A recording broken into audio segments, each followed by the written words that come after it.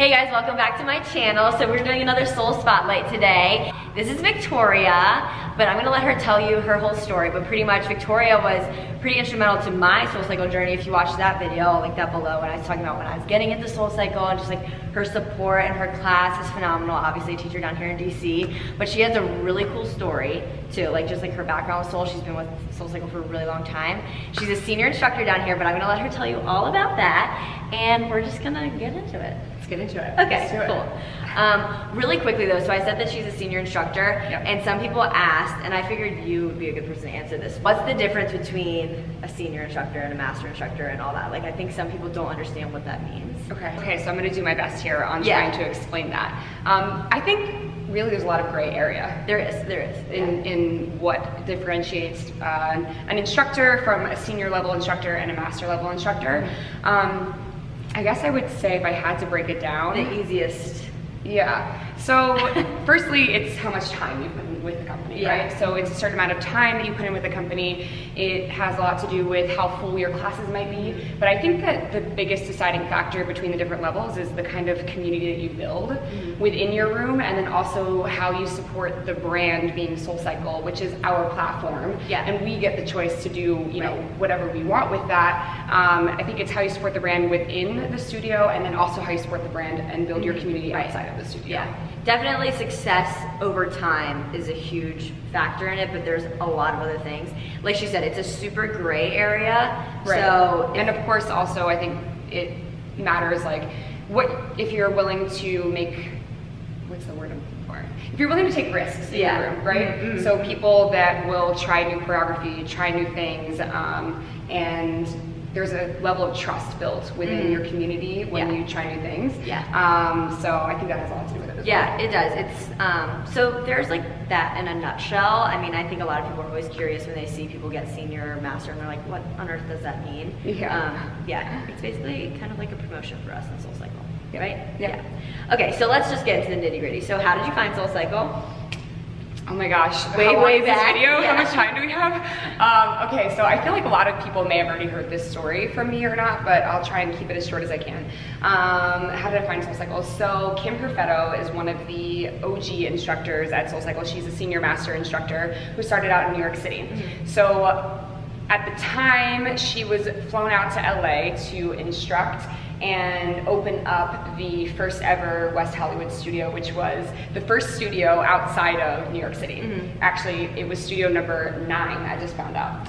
Really? And we have 91 studios now. I didn't know that. Yep. Okay. So she calls me one day, and at the time I had just moved to LA, and she was like, hey, do you want a job at the front desk? And she was a good, I forgot this part, she was a good friend of mine because her brother married my best friend. Okay. So we were bridesmaids together in their wedding, if any of this makes any sense at all. It does. I mean, I knew she is. Like, right, so that's how we got, that's how we became friends. So she calls me up and she's like, hey, Soulcycle's hiring, do you want to work on the front desk? And in my mind, I'm like, no. Yeah. I don't even really know what Soulcycle is. You were out there for? To become a TV host. Yeah. Yes, I wanted to be on E! News more than I wanted to breathe the air, honestly. I always say that I used to think about being on E! News before I brushed my teeth each day. Yeah. That's how badly I wanted to do that. She calls me up and was like, do you want a job working at the front desk? And I was like, not really, but okay. So I remember going to the interview and I was like, why am I here? I don't even want this job. And I interview. And then I remember I get the job and I show up on the front desk, and the first day I put on my yellow shirt, the iconic yellow shirt. And I was like, why am I here? I don't really want to work here. And so I start working there, end up loving it. The best, greatest community. The people who work on the front desk became like all of my friends. Which was super awesome, living so far away from home on the West Coast when I'm originally from the East Coast. I remember I was auditioning to become, a host in different projects, and I decided to be an instructor, or try to be an instructor, while I was working on that. So for me, it was just gonna be like a side gig. Correct. And then once I did it, it felt like nothing in my life ever felt more right. And what was like the time between, so how long had you been working front desk before you decided you wanted to become an instructor? I think like 2 years, maybe 2.5. It was and what made you want to become an instructor? So they were piloting the first ever Los Angeles training group. So before that, it had always been in New York City. Which it still basically is. They really did one LA one like last year. But I don't think they like didn't really pan out. But yeah, you gotta be close to the mothership, which is in New York City. So it was a shortened 3-week program, and I was like, 3 weeks, and I get to stay in LA. I don't have to go right in New York City, and I was like, perfect. Why not? I'll just try it. So here we are, however many years later. You got into that 3-week training group, and then do you want to walk us through like what kind of transpired after that? Sure. Yeah. You want to tell everybody now? Yeah. If you don't want to, we don't have Oh my God, no, I'm totally down. Well, I'm just saying, because it's like part of her story, which I was actually saying to the staff yesterday. I love to talk about at Bethesda. I was like, I don't think everyone knows this about Victoria's. Oh my God, I love to talk about journey. it. Okay, so I go to, sorry, sorry, my eye. I go to the 3-week training, and I do my best, and it just, you know, it's not that I failed, because I didn't. But, you know, they called me up and they were just like, when the training was completed, and they were like, we can get you on the schedule. We'll give you about 2 or 3 classes a week. Or you can come back to New York and retrain, because we just don't know that you're ready to take on a full schedule. And at the time, like knife to the heart, I was crushed. I was crushed. I can't imagine. I was like, oh my God. And for me, I knew immediately what my choice was gonna be. I knew immediately what my choice was going to be. But I said to them, I was like, okay, I need a few days to think about it. And I had my boyfriend at the time, so I wanted to speak with him about it. And I was like, hey, this is what they said. I mean, I probably called him once I finished crying. Right. It's heartbreaking. Yeah, because when you finish and you work so hard on something, you want the people that are your superiors to be like pumped about you. You want them to be jazzed and be like, we can't wait to get you on the schedule. We can't wait to get you out there, you know? And it's just like, overall, I could tell that was not their so much feeling. hard work goes into training. A lot of people ask questions about how intense is training and all that, and like we're not going to really get into that, but like it's a lot, and I can't imagine my 8-week training being pushed into 3. Like how draining that would probably you evolve so much as a person too in that time. So not only are you learning the fundamentals of like what goes on in the room, but like you're evolving so much as a person. And I know that you did that for sure, like in your time that you spent. It's crazy. So I was crushed, and I remember talking to my boyfriend, and I was like, so this is what happened. And I remember I was like, so I think I want to go to New York.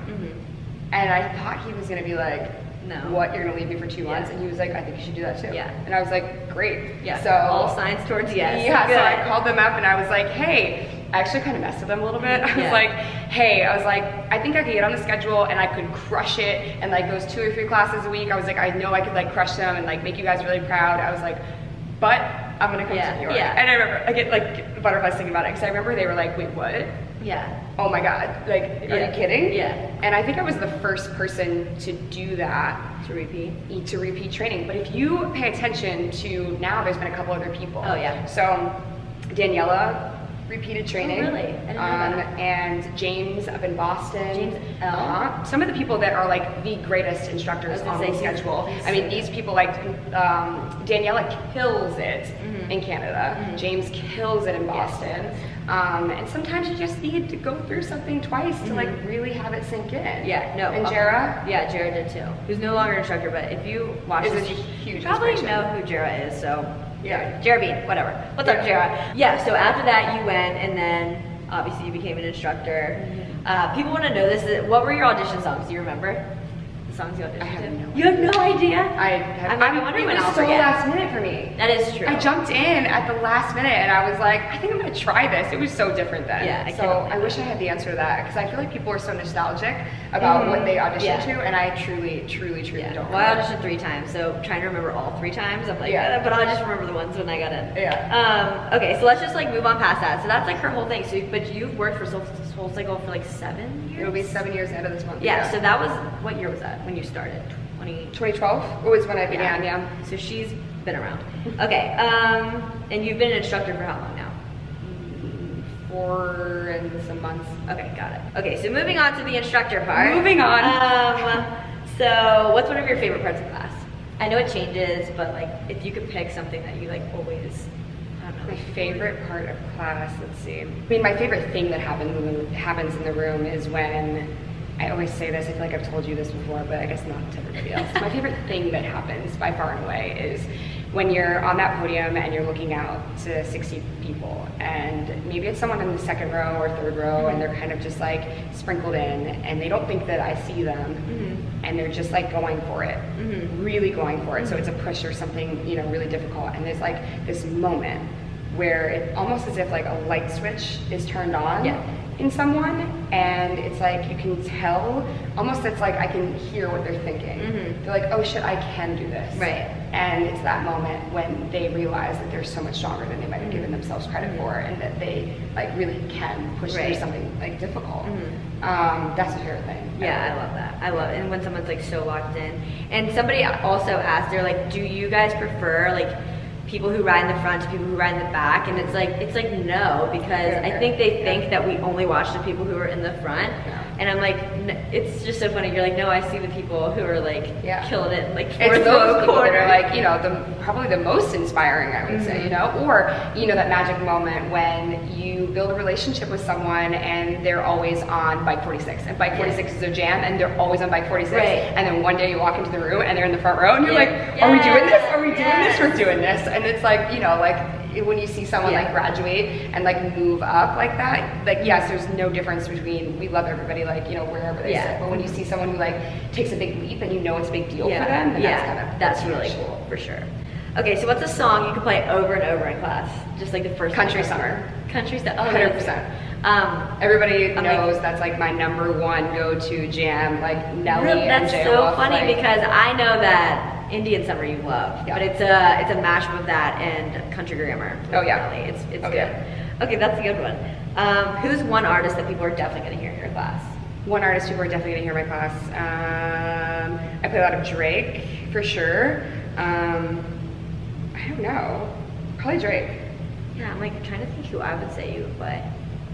But then I feel like a lot of poppy, like you definitely play. But it's like a genre of everybody. That's like a mix. Like Drake would be a consistent. Is that word eclectic or something when you play everything? Yeah, I play everything. Yeah, sure. Everyone says that, but like it's kind of true. Like you do this how many times a day? Like how many times a week? Like you gotta switch it up. What's your favorite move on the bike? Favorite move right now? I'm doing. What am I doing right now? I mean, a couple different things. So I'm doing that right, left, tap, back, push, and that's like that's fun. Something I like right now. That's fun. Pull it into a double. Yeah, right, double right. Okay, so 3 words to describe your class. This is a fun one. Oh gosh. Okay, 3 words to describe my class would be energizing, motivational. What is kick-ass? Yeah, sure. Those are good. Those are good. I love hearing what people say to that because they're always different. This is just a side note. Like, how do you recover? Like, what do you do like on your off days, or how do you like check out of Soulcycle? Because it's obviously a very emotional and physical job that I don't think people realize that sometimes. I mean, I always have people in the bathroom be like, "Oh, how do you teach this many classes in a day?" But I'm like, the emotional side is like almost the same. If not more, right? Yeah. Our bodies were trained to do this at this point, you know what I mean? Yeah, but there isn't so much information. We know how to train our bodies. We know how to take BCAs. We know how to do all those things, like bring your body back. But the emotional how do you drainage that recover? Goes, I hate the word drainage because it lifts you up at the same time. It does. It's just, I try to explain it as like an energy. Right. That it's like you have that many people in the room who throw all their energy on you, and like you have to take it. So like it is draining in a way, but it's just like you have to hold on to that, and somehow you gotta let it go. Yeah. I think for me, I'm in my car a lot. Yes. And I think, it's a couple of different things. A lot of times, I really love to drive around with no music on. Yeah, see the silence. I either do podcasts or nothing. Yes. I do books on tape is the other thing I do. And that kind of jump starts maybe a lot of times like the message that I might give for the day when I'm super inspired by something that someone else has to say. So that helps me build up when I get ready for a class, and then a lot of times just driving around in silence is so great. I know, it is so true. I tell people that and they think I'm insane. Yeah. And I'm like, no, I can't. I mean, music is forever changed for us, I think, because like when I'm at a bar, if I'm like not there, like what's the beat of this, what would I be doing? I'm like, I don't like it. Totally. It's so, is that normal? Yeah. Oh, no, I'm saying. I'm like, you can't ride to this, I don't care. It's so funny. Yeah, toss it. That kind of goes with another question I wanted to ask, because people asked about this, and I haven't asked anyone else, and I think she's the perfect person to start with this question, because if you've ever taken Victoria's class, you know that she's very good at motivational speaking. You're like, and I always tell people that when they ask about like, oh, what's this person's class like? I'm like, she is so good at, like, you're just good at making people feel. And like feeling like you're like, how did, like kind of like you said, you're like, I know what they're thinking. It's like, how does she know that? People want to know, where do we get, or where do you get your inspirational talks? Like, how do we come up with that stuff? And you kind of just said like, if you hear something, but like, yeah, where do you pull from? Or I mean, do you want a story? I can give you a story. You can do you have a story? I have a story. I do. I have a story of why I feel like I am this way. There's so many different things that go into it. I remember when I first started teaching, my whole computer keyboard used to be, every time I taught, would be covered in yellow Post-it notes. Really? Covered. So I'm always writing notes in my phone, like constantly, when I think of things that inspire me. But anyways, I would write things on these Post-it notes all day long, every day. Like I would just like carry it around with me, and then I would throw them on my keyboard, and then I would kind of pick one up randomly in class, and that would be kind of like, I would just go on a tangent about that thing or whatever it was. Yeah. And that used to work for me. And then I stopped doing that completely, and it just really, I guess in the first song, it takes me a while before I put my shoes on. I think I just kind of walk around the room, and I really try and feel like the pulse of the room and the heartbeat of the room, and try and dial in to like, you know, what people might need to in that day, in that moment. And that really helps me a lot. I always say, you know, for me, this is the story part, right? So when I was in 3rd grade, we lost my aunt. She was 19 in a plane crash. And it was really devastating for my family. And my grandmother, who was already like my best friend, and she still is. Yeah, she's so cute. She's adorable. My Chick-fil-A grandma. Everybody knows. Chick-fil-A together, I'm like goals. Okay. Yes. So she, not to get so intense on this, but you know, you should. Shamel got like so deep. So okay. You should never have to bury your child. Ever. Yeah. No. And so my grandmother had a really hard time. And I remember that she really took me along with her on her healing process. So I was in 3rd grade, and I slept over her house all the time anyways, but you know, now staying over grandma's house was not just your excuse to, you know, whatever kids do, play video games and eat sugary cereal, right? It was before bedtime reading Oprah and Dr. Phil and all of these books that she was using to heal herself. She would read to me as well. I have like she wrote like a nice note for me in one of the first book that we read cover to cover together, which was The Power of Positive Thinking for Young People. And I'm in 3rd grade. Yeah. So I remember also during her healing process, we would drive down the street, and I remember she would say things all the time to me like, do you ever just look out the window and, you know, think how lucky you are, and the sky paints us a new picture with the clouds each day. Like super corny stuff at the time, and I remember thinking like, yeah, grandma, okay. And feeling like it really was just going in one ear and out the other. But as I grew up and as I, you know, I've become an adult, I really think that a huge piece of who I am in that room is downloaded from the things that I was learning when I was in the 3rd grade. I learned a lot about gratitude at a really young age. And those kind of things just kind of stick with you, and then they evolve over time. And so sharing that really helps. And I think just whenever we open ourselves up, you know, because you have a story, you know, everyone has a story, and just sharing who you are and being vulnerable with that, I think really, like, anytime anyone can relate to you at all, because, you know, when we get into the room, it's never supposed to be about us, right?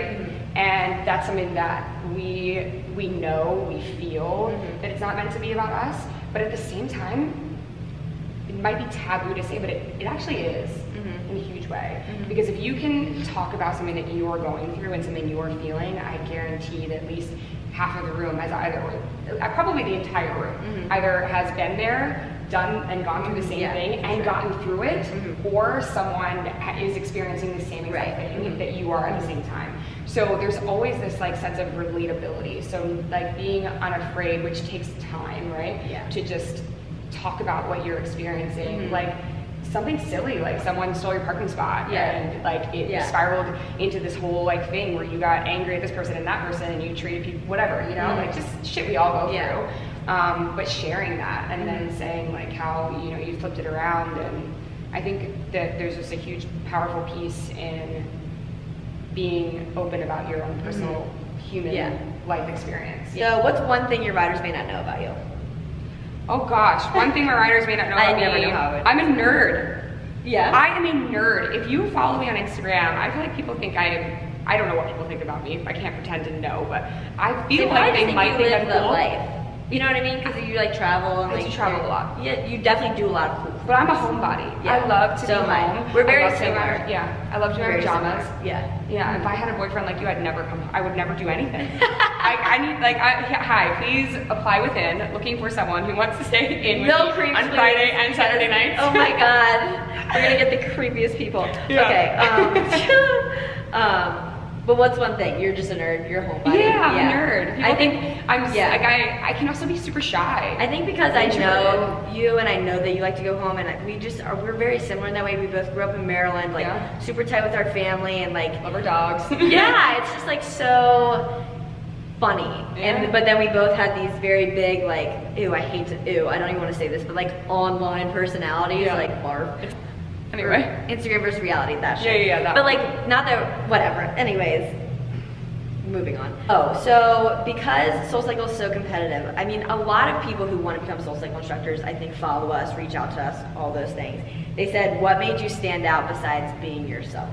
Do you think I hate that, because it's so true though, right? Everyone asks us, like, what should I do? And I'm like, be yourself, be yourself. And that's like the worst thing you want to hear, because it doesn't help you necessarily, right? Stand out. This is the advice that I have given anyone I've ever helped, including you. And so I'll just say that to anyone who wants to become an instructor. And yes, it does coincide with being yourself. It does. But 90% of the time, and this is how it was back in the day anyways, I'm not sure if it's changed, but from what I have heard, a lot of times they know whether they're going to choose you before you even get on the bike. Do you remember me telling you this? So before you even get on the bike. So they're asking, do they still do it this way? So they're asking you questions while you're getting mic'd up, before you get on the bike, before you get on and do your whole thing, right? So like, where are you from? You know, just little questions. And based on how you carry yourself and how you speak, they've already decided whether they're going to choose you or not. Presence is huge. Right. It's huge. You can teach anybody how to ride a bike. Yeah. But you can't teach anyone how to hold space in a room. So I think that's holding space. That's what I meant. Yeah. Yeah. So that's. So can you sell a room?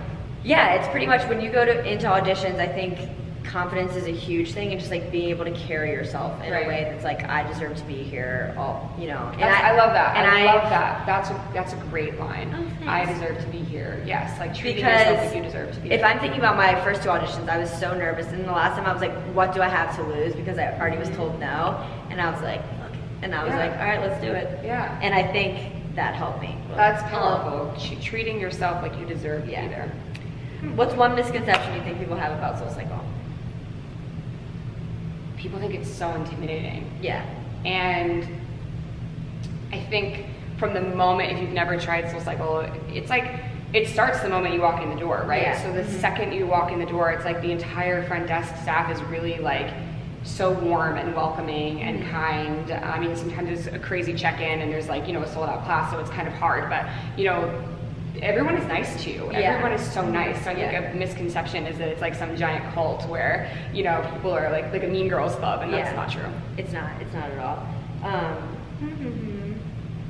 If you were not a Soulcycle instructor, what would you be doing? Probably still auditioning to be a TV host. Yeah. Right? Yeah. And I would have eventually found some success, I think. I'm sure, what I realized wholly is that I don't give a shit about what celebrities are doing with their lives. So if I was, you know, a host on E! News, like I would be waking up every single day doing something I don't really care about. Yeah, and like you help people now, you know what I'm saying? Yeah, that's so much better. What inspires you most about this job? And that kind of coincides, I think, with like, how do you stay motivated in a job like this? I would assume. What inspires me most about this job? Oh my God, there's so many things, but I think when I'm having an awful day, there's just like this magic that happens when you hit play on the playlist. And then all of a sudden it feels like you're one with your whole room. And then that is the moment when you realize it isn't about you, right? And so, you know, you just kind of dig your heels into something. And usually those are the classes that end up being the best. And I feel like I forget that like this job is so healing. And so I don't know if it's that way for you. Sometimes you go into a class and you're like, whatever happened before that, you're having the worst day, and you leave and you're like, oh, I feel so much better. No, I totally agree with that. 100%. So it would be that it can turn anyone's day around, including my own, which is kind of weird. No, not at all. I mean, I think that's part of the reason that all of us get into this job, is because you want to help other people, but we have to remember when we were riders, that's how we felt. If riders take away one thing from your class, what do you want it to be? We're nearing the end. We're nearing the end. If riders took away one thing from my class, I would want it to be that they are stronger than they give themselves credit for. That's always my biggest thing, is like, somehow, some way, within the course of that 45 minutes, something happens, right? And when you leave those doors, people have the opportunity to feel a whole lot lighter than when they walked in, yet so much stronger at the same time. Oh my God, I talk about that a lot, yes. Yeah. So true. So I think that would be the biggest takeaway, to just dial in, and hopefully they get that from being in that room. No, for sure. Name 2 people who have been super influential on your Soulcycle journey. Pixie, 100%. And why? Pixie, oh gosh, So Pixie's an instructor in LA. Yes, Pixie's an instructor in LA. If you don't follow her, senior master. If you don't follow her, she's at Purposeful Pixie on Instagram. You should definitely follow her. She's just super open, authentic, and raw, and played such an instrumental part in literally getting me to where I am today. Her class is incredible. If you take her class, she'll definitely change your bike settings. That's her favorite thing to do. She loves to do that. Every time I send somebody out from the East Coast and they're like, I'm gonna be in LA, we should take a bike Pixie. And she's like, oh, she changed my bike settings. I'm like, yeah, she does that. Yeah, oh my God. But she was on the training team when I was doing training, and she was someone, like, we just became good friends. So definitely Pixie, and then instrumental part would be Angela for sure. You know, both of them, it was the first ever West Coast studio. So at the time we had like 5 instructors, and then it was the front desk staff. So typically there's a lot of Soulcycles in a city per se, and there's so many instructors. Now how many do we have in DC? 20-some, 25, 30, I don't know, something around there. There's a lot. There's a lot. So imagine 1 front desk staff, and imagine only like 5 instructors. So we were really close with those people. And so Angela played a huge role, just like watching her do what she does. I mean, she is like, bow down. I mean, I never experienced her in person, but I've heard it's a whole other like church on a bike, but like out of this world. I don't know if you say this, hopefully you don't say this, I don't know. I personally, like, I would never call my class Sunday service. Like, people say that a lot, and I just think it's like, I don't love that. Like, I would never refer to my own class as Sunday service. Like, I just wouldn't do that. No, I feel that, because I didn't. But like, I feel like she's the only person who I would like reserve that for, because it literally is like going to church. She sometimes will talk about God in the room. And she's just like spiritually really, really just like a woman of faith. And like, I know her husband, I know her kids, and like everything she talks about, she is. She's the same person in the room as she is behind closed doors. So. Love that. Whew. And Charlie. Oh yeah, Charlie. Yes. You want to go talk about her? She's my friend, but she was instrumental as well. Like when I remember I took her class when I was in training, and I had met her before, but I didn't think she would remember who I was. And I was like, "Hi, I'm Victoria." She's like, "I know who you are." And I was like, "Oh, okay." So she always, we would like Facebook message back and forth, and she would like help me out with like things I was confused with during training, and like we just always kept in touch. And then now we're good friends. But she's instrumental in being someone who inspires me because of her like growth within Soulcycle, and then her growth outside of Soulcycle. It's powerful. Definitely. Let's wrap this up. We've gotten like really comfortable. Look at us, we're just like laying down. Lounging. So finish the sentence. I am fortunate for this job because. I am fortunate for this job because I sometimes get to be the best part of someone's day. Yes. That's so good. And it's like short and sweet and good. Let's just wrap it up there because we got a lot of good stuff today. So I'm gonna tag everything for Victoria below, all her social, all that good stuff. Go follow her over there. It's a good time. Like we said, she has a really fun life, travels a lot. She like teaches in LA when she visits. She just like taught in New York a little, but she's down here. You teach at what studios? West End, Georgetown, and Bethesda. Okay, fabulous. And then, yeah, so catch her there. And I'm trying to think, is there anything else you want to add? Yeah, no, thank you so much. Yeah, when I came out with all this, Victoria actually was in the hospital, so yeah, yes, very much so. So I had to put her on the back burner for the Soulcycle Spotlight, and then we were just so busy. She's so busy that this is like our 3rd time rescheduling, but that's fine. Yeah, we're here. We're here. Yeah. So if you haven't already, please subscribe below. Would really appreciate it. Subscribe. Yeah, you know, look, she knows what to do, that. And then, yeah, go over and follow Victoria. Like I said, I'll tag all that stuff below. I look so pale right now, but that's that. So thank you guys so much for watching, and I'll see you on the next one. Okay, bye. I'm so pale. Ah! I'm trying to decide if I want my sweatshirt on or off. I'm like sweating. I might have to take mine off halfway through. Wait, hey guys. Yeah, that's okay. Oops, that's my thing going off. Public parking already almost done. What the heck? Hold on. I got free parking. I was like, what? I got really lucky. I don't know. I don't know. Oh, look at it.